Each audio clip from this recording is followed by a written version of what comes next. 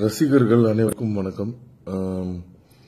ஒரு வீடியோ ஒன்று விட்டுருந்தேன். இந்த மாதிரி என்னோட படத்துக்கு அதிகமாக டிக்கெட் விலை கொடுத்து பார்க்காதீங்க, இந்த கட் அவுட்டு, பேனரு, ஃப்ளெக்ஸு இதெல்லாம் வச்சு இந்த பால் அபிஷேகம் பண்ணுறது இதெல்லாம் பண்ணாதீங்க.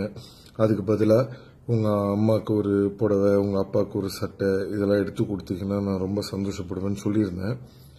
பட் என்னன்னா, எனக்கெல்லாம் அந்த அளவுக்கு ஃபேன்ஸ் இருக்காங்களா? இவரெல்லாம் எதுக்கு இதை பேசுறாரு? இவர் இதை பப்ளிசிட்டிக்காக தான் சொல்றாரு. அவருக்கு இருக்கிறதே ஒரு 2-3 ஃபேன்ஸ் அப்படிதான் சொல்றாங்க. என்னன்னா, நம்ம ஒரு தப்பு செஞ்சா நம்ம அதை திருத்திக்கணும்லங்க. ஏன்னா நம்மளுக்கு ஒரு 2-3 ஃபேன்ஸ் தான் இருக்காங்கன்னும் போது நம்ம இதெல்லாம் பேசுனா யார் கேட்க போறாங்க? அதுக்காக நம்ம இதுக்கு அதை பேசுறோம்.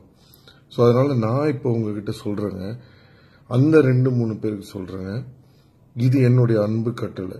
இது வரைக்கும் நீங்க வைக்காத அளவுக்கு ஃபிளெக்ஸ் வைக்கிறீங்க, கட் அவுட் வைக்கிறீங்க, பேனர் வைக்கிறீங்க, பால் எல்லாம் பாக்கெட்ல இல்ல அண்டால ஊத்துறீங்க, வேற லெவல்ல செய்றீங்க.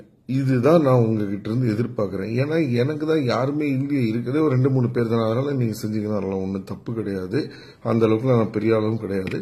அதனால அவங்க யாரும் கேள்வியும் கேட்க போறது கிடையாது.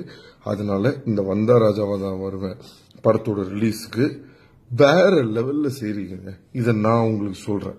ஓகேவா?